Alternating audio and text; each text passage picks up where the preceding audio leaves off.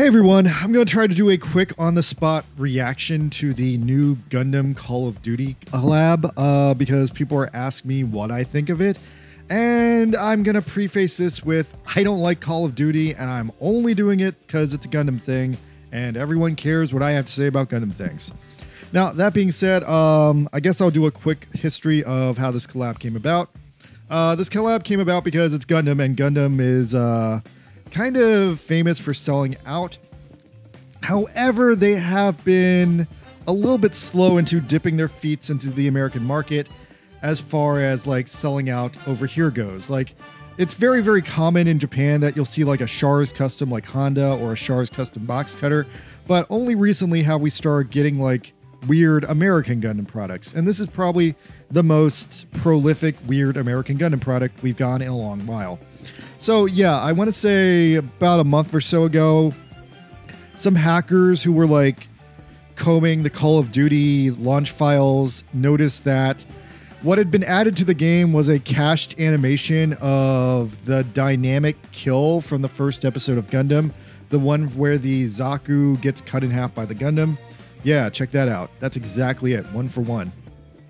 And then shortly after that, they announced that, hey, guess what? There's a big Gundam collab coming. And they had this poster out. It was like a semi-animated poster that showed there would be a Japan map. I'm not sure if the Japan map is new or old. I don't play the game. And they showed the shadow of the Gundam. And everyone was like, oh, hell yeah, we're going to get a Gundam. And now Call of Duty is a game where, like, obviously you play as, like, humans shooting each other. And, like, it's a person-to-person shooting game. I played it a little bit in college. It's just not my personal favorite shooting game. Like, I'd rather play like, I don't know, GoldenEye or like Halo. Like, I feel like those like capture the essence of a shooting game better than Call of Duty does.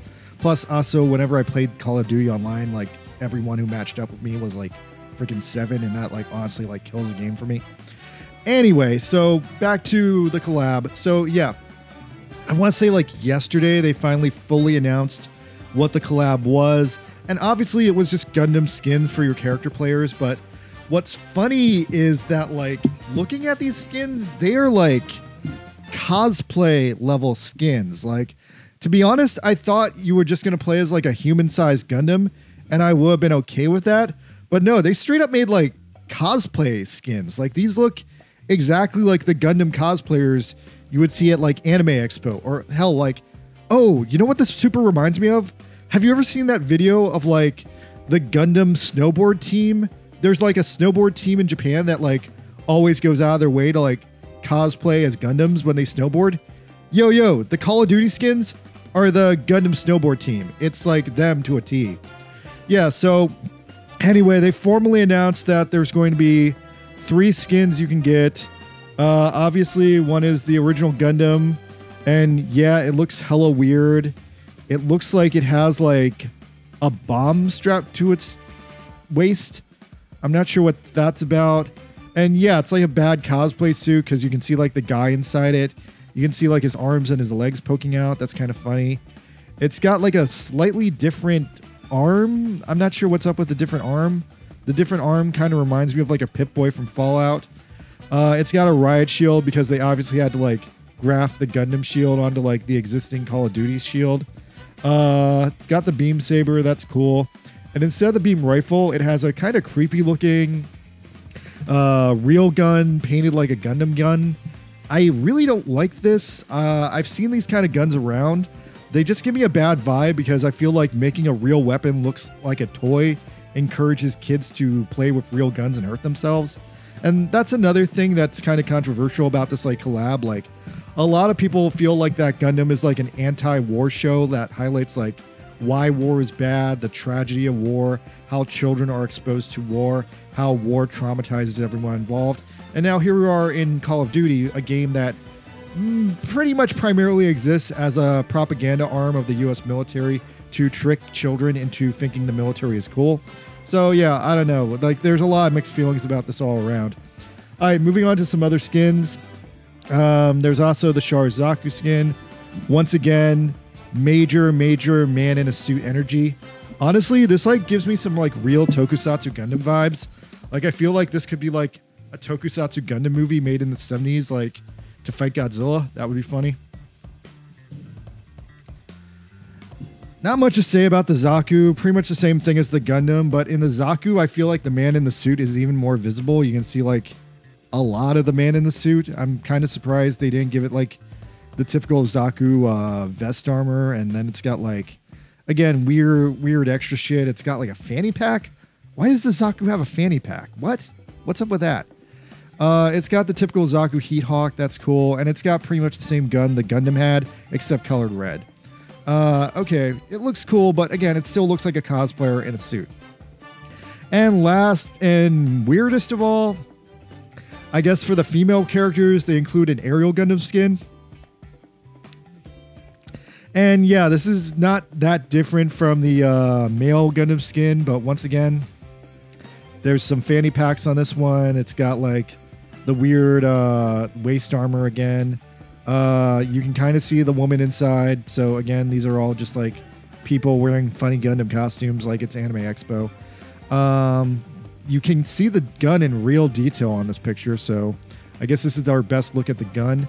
And the shield on this one looks nothing like the shield from the show. It's like straight up like an Acastia Academy shield, which I'm pretty sure the Ariel didn't have. Honestly, the shield almost reminds me of Soletta. It looks almost like a Soletta shield. That's kind of like where I'm thinking with it.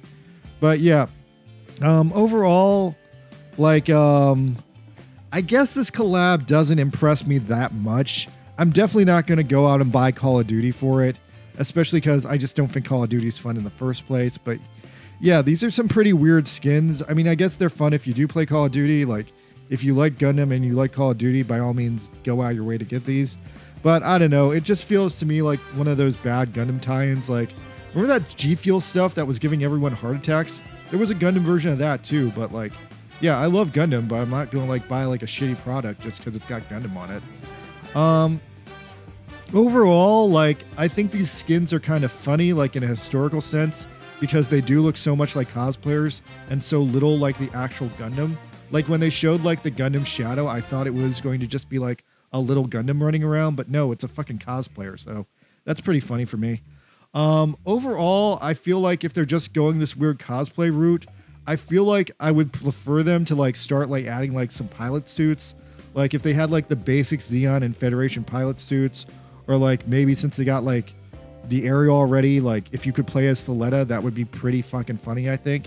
Overall, this is just kind of like a weird collab. So let me know what you guys think of it. Are you going to get Call of Duty for this? If you already have Call of Duty, did this like make you happy? Let me know if you made you happy. I overall just think it's kind of weird and funny. By the way, since I have a few extra minutes to kill on this video, I'm going to be streaming Megaton Musashi most this week because I just got it and I think I love it. This game has like probably the most essence of Getter Robo I've ever seen in a video game. And then on top of that, it's got this really cool post-apocalyptic Neon Genesis Evangelion vibe. And the game actually seems like it's trying to make me angry to make me fight better, which is a very Getter Robo kind of thing. So I'm probably going to rage hard through this game, but I really want to beat the story.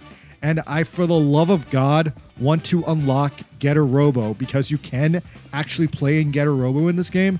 And not only is this a game that's ostensibly based on Getter Robo, but the fact you can play as Getter Robo in it means that this is now the best Getter Robo video game since Getter Robo Daikessen on the PS1. So like this has been a long time and I'm ready to like fucking rip into some aliens with some Getter Tomahawks right now. So yeah, I'm going to be streaming that game like as much as possible this week. If you catch me on stream, hit me up. I would love to talk to you. If you don't talk to me, I will just play the game and fill with rage as I try to find Getter Robo and the secret of Getter Energy. I hope the secret of Getter Energy is not bad because I need it to kill aliens. All right, that's about all for me, you guys. Yeah, catch me around. I'll try to drop some review videos this week too. I just saw Planet of the Apes, so yeah, let me know if you want a monkey movie review. That might happen too. All right, peace out. Later. Good night.